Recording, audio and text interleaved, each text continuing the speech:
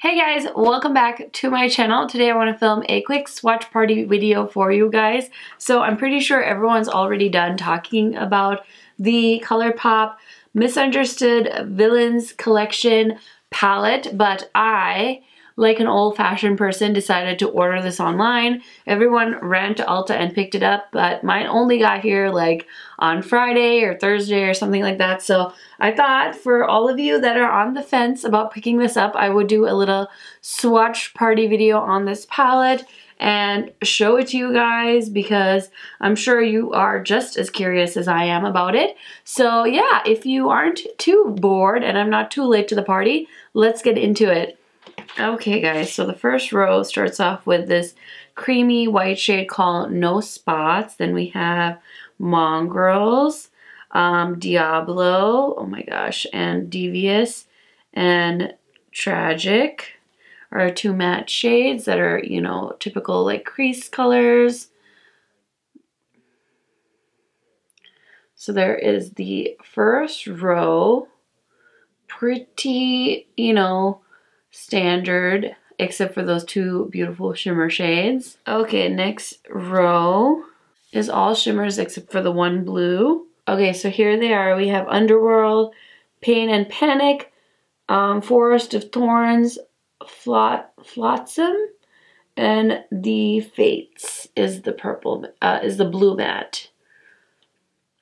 It's not as vibrant as I thought it was gonna be when I swatched it out. It looks kind of pretty average, to be honest.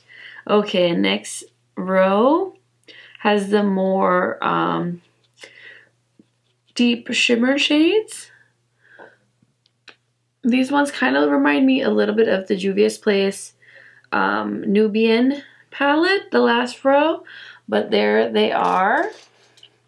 And we have Revenge, Sing, Jetsam, Facile, and 101.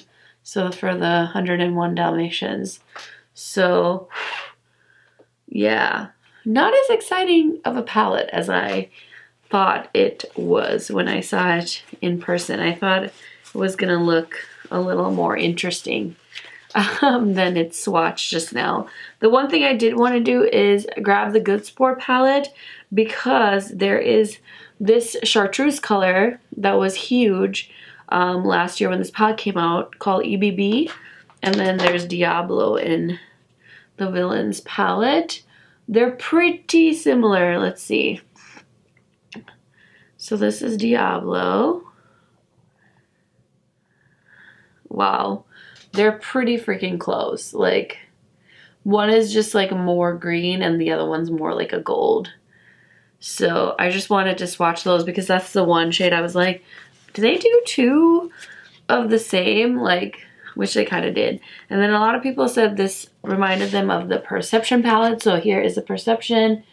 Here is the Villains. So there's a blue in here. That's a shimmer blue. This one is a matte.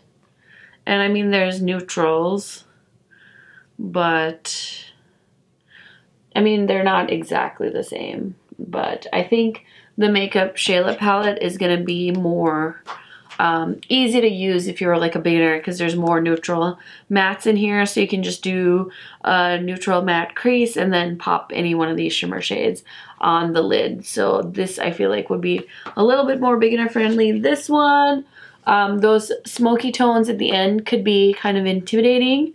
They definitely went on a little less pigmented than I had hoped for.